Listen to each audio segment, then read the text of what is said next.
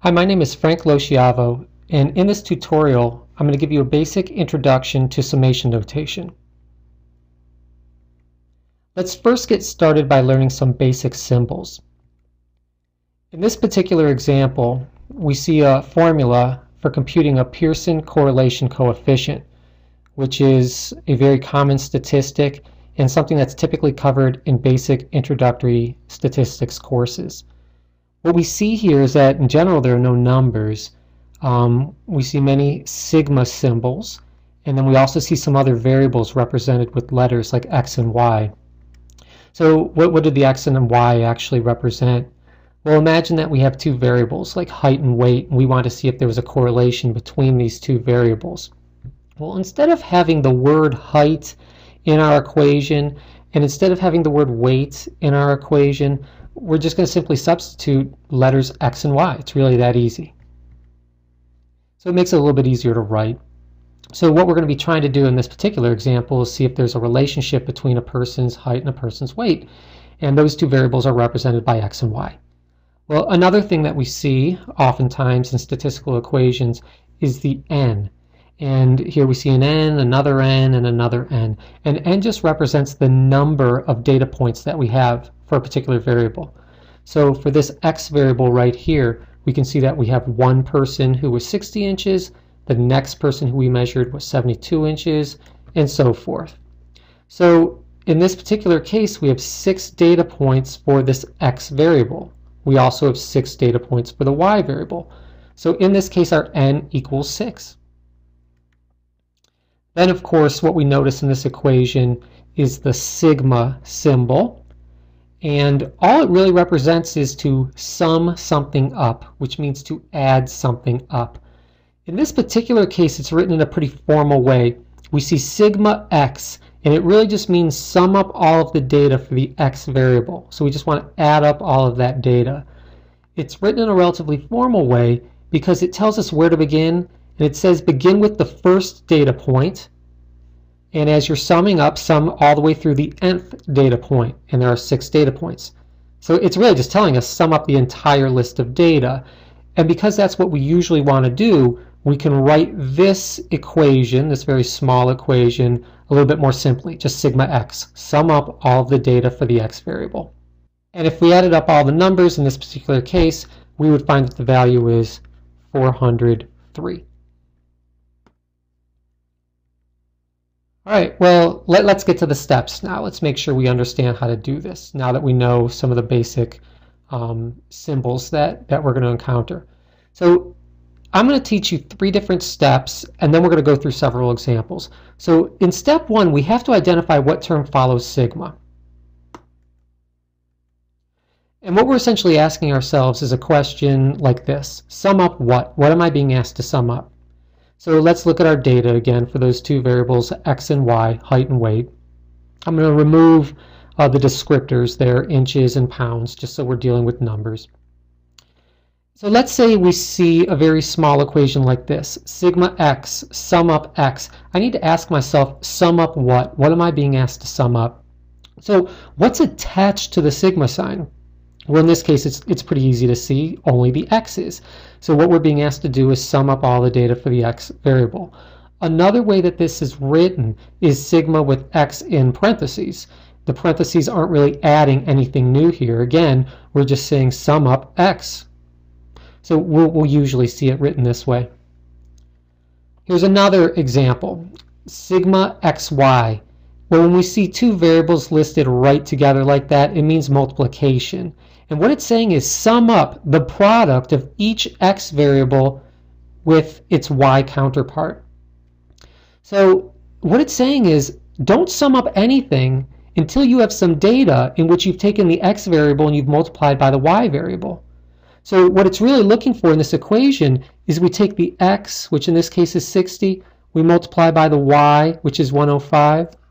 So this person was 60 inches and weighed 105 pounds. This person is 72 inches, weighs 213 pounds. I have to multiply those. So 72 times 213. So once I find all of those products, when we multiply things, the answer that we get is called a product. Once I find all of those products, then I need to sum it up. That's what this equation is asking for. Sum up the x's times y's. Here are the x's times y's. So you're starting to see why it's so important that we ask ourselves this question, sum up what? What are we being asked to sum up? Here's another example. Actually, this is just an example and another way in which this can be written. And again, you see these parentheses hold this all together, and they're directly related to the sigma because this comes right after the sigma. So this is the way you will typically see it because it's written a little bit more parsimoniously. It's a little bit simpler. Here we have the sum of x, that quantity squared. So again, I want to ask myself in step 1, sum up what? Well, all I am being asked to do is sum up x.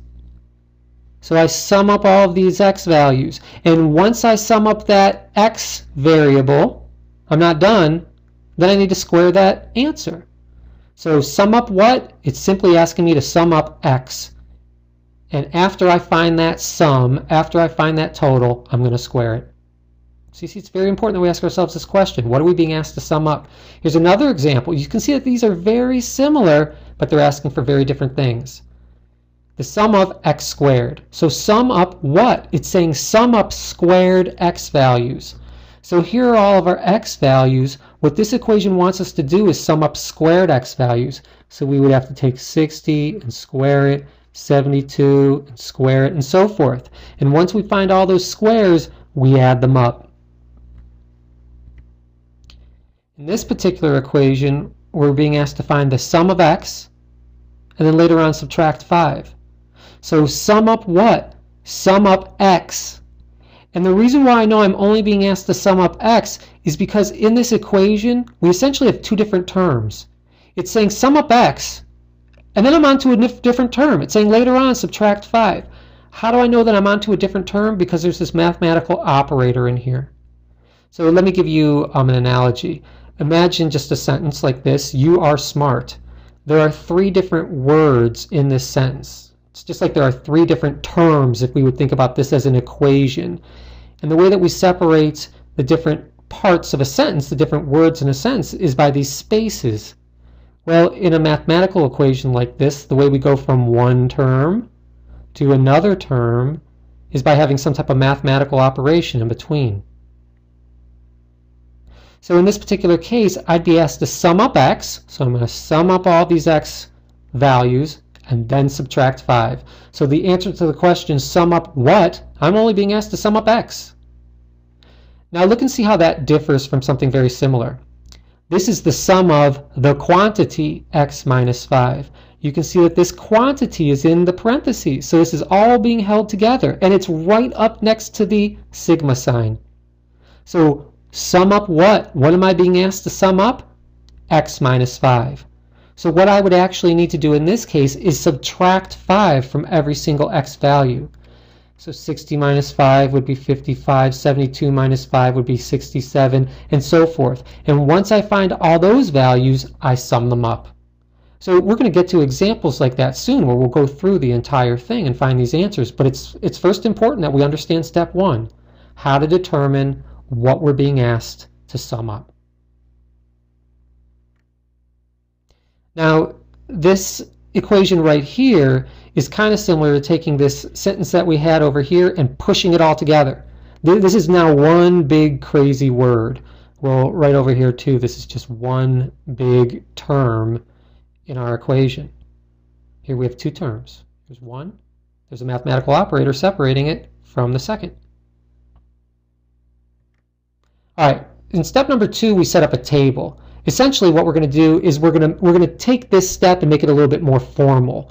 Sometimes we need to, calculate something new before we can add it up, but we're just going to set up a table more formally. So that's what step 2 is all about. All right, so again, we're going to have our heights and our weights, and I'm going to get rid of the descriptors there just so we're looking at the numbers. So now I want to make sure that I have some column labeled with what I'm being asked to sum up. And I'm going to do that by adding different parts to the table when necessary. Well, in this particular equation, I'm being asked to sum up x. I don't need to add anything to this table because I have a column with all of my x values. Let's look at another example. sum up x times y. So sum up the product of the x's times the y's.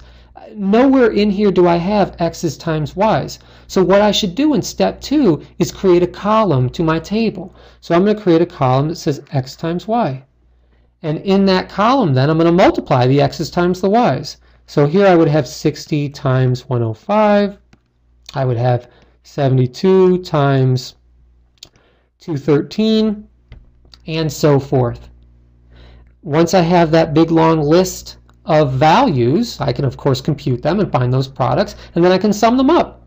So I'm just trying to demonstrate how we would add columns to our table.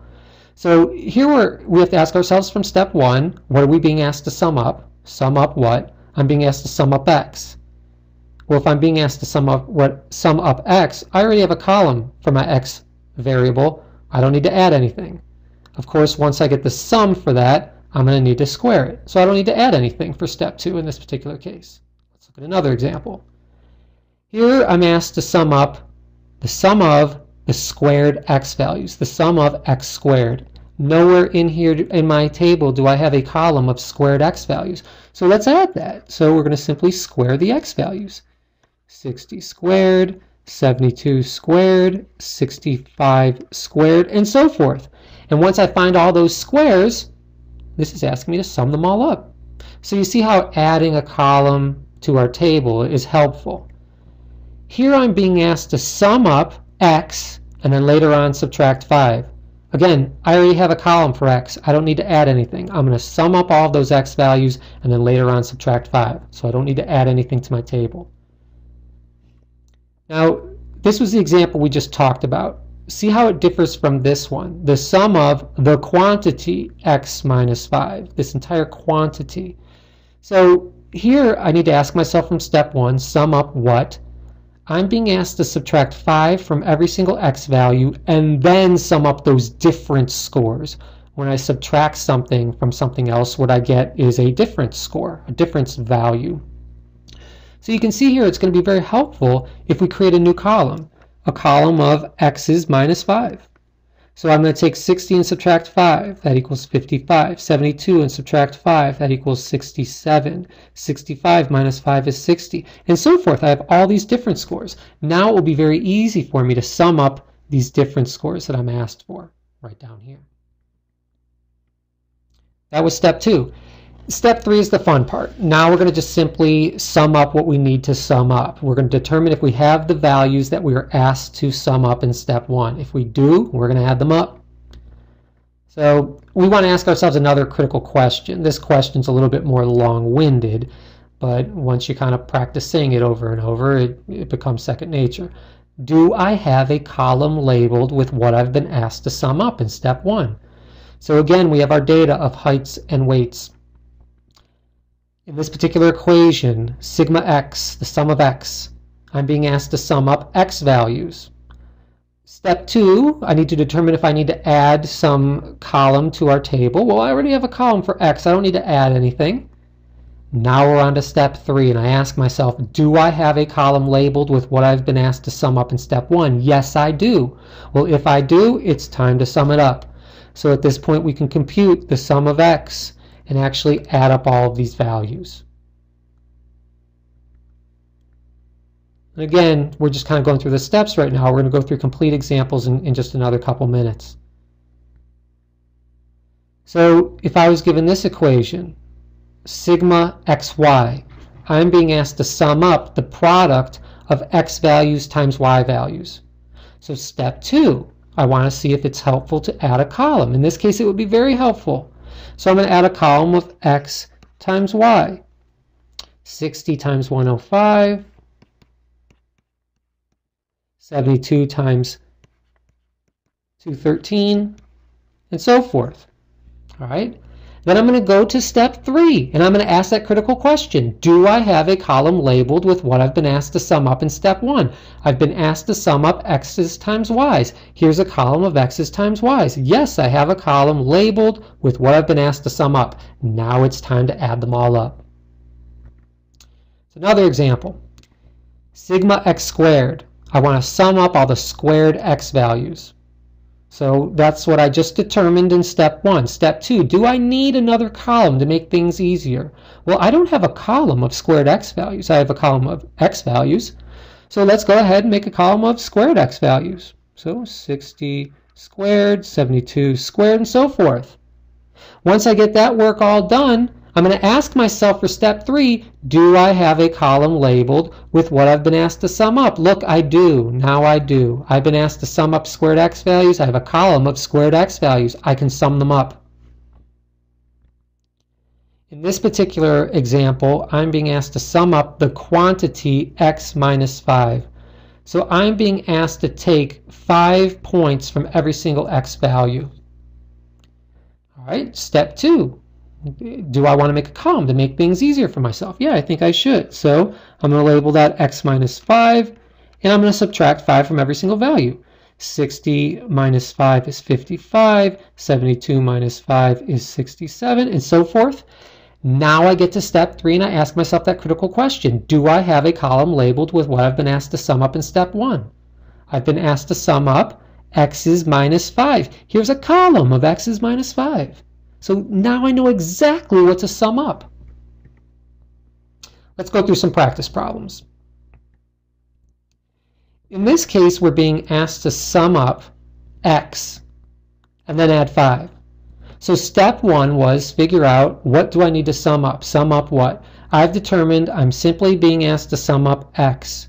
And then to complete the entire equation, later on, I'm going to add 5. So I know what I need to sum up. Step 2. Do I need to add a column to this table of values to make things easier for myself? I don't think I do. All I'm being asked to do is sum up x, and here's a column of x. Step 3. Do I have a column labeled with what I've been asked to sum up? I'm asked to sum up x. I have a column labeled x. I might as well sum it up. So the sum of x in this case equals 3 plus 6 is 9. 9 and 4 is 13. 13 and 7 is 20. So the sum of x equals 20. I'm not done. I was asked to compute the sum of x plus 5. So now I will have 20 plus 5 equals 25. That would be our final answer. Let's look at another practice problem. Here I'm being asked to compute the sum of the quantity x minus 3. So the quantity x minus 3 is all together connected to this sigma. So now I know what I need to sum up. I need to subtract 3 from every single x score before I can sum anything up. So would it be helpful to create another column to my table? I think it would be. I should have a column where I subtract 3 from every single x score. So let's label it accordingly, x minus 3. Let's subtract 3 from every single score. 3 minus 3 is 0, 6 minus 3 is 3, 4 minus 3 is 1, 7 minus 3 is 4. Okay.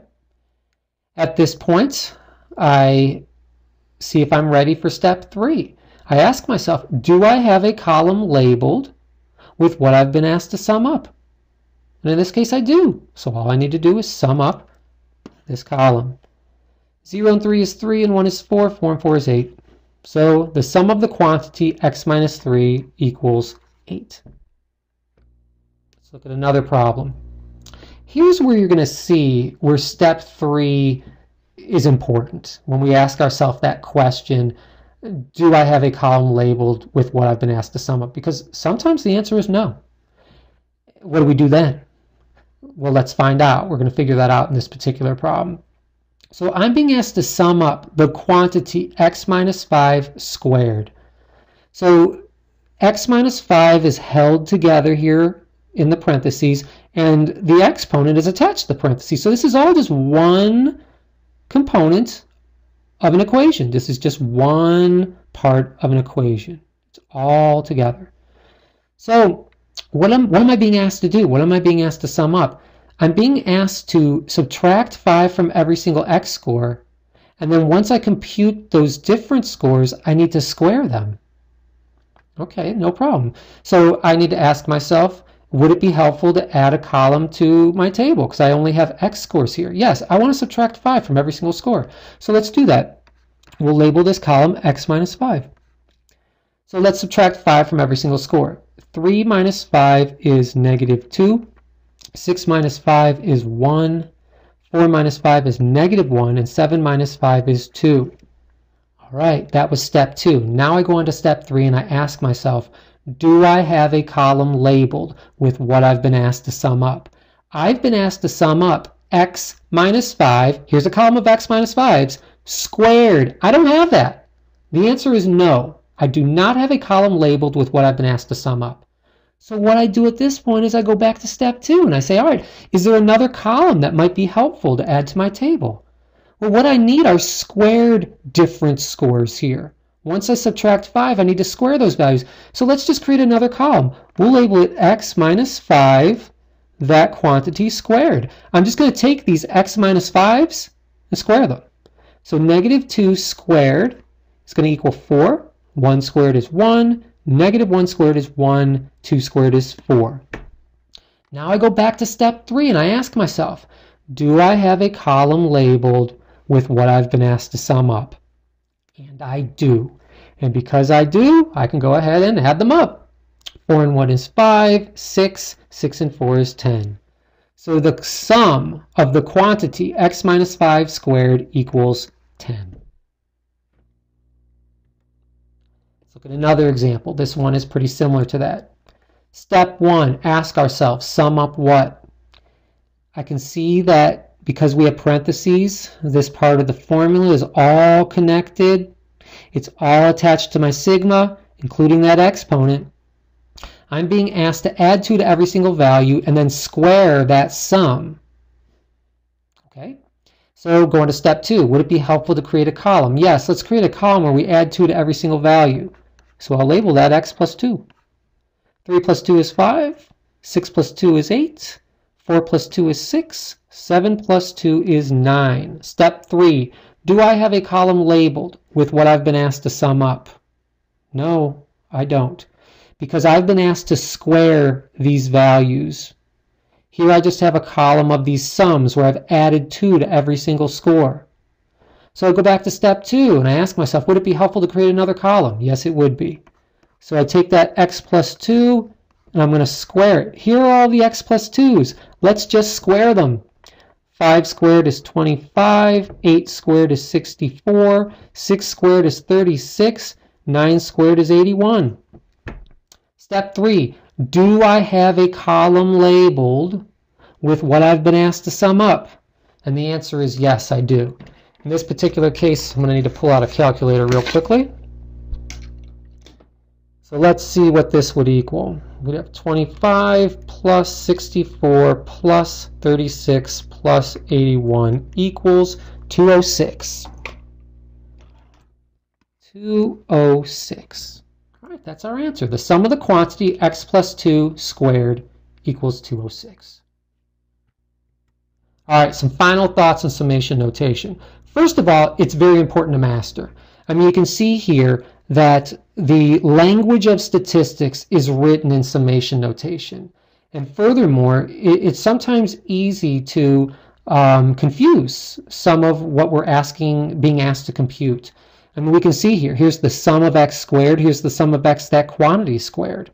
We need to make sure that we can understand the distinctions there. Here's the sum of x times y, here's the sum of x times the sum of y. It's very important to master it. And it's not overly difficult, but as you can see from what we just discussed, it does require practice. So we need to make sure we practice it. Good luck. I really hope this tutorial has been helpful to you. Summation notation, I think, is kind of fun to play with, and it's very important to master so that you can do well in the rest of your statistics course. Good luck.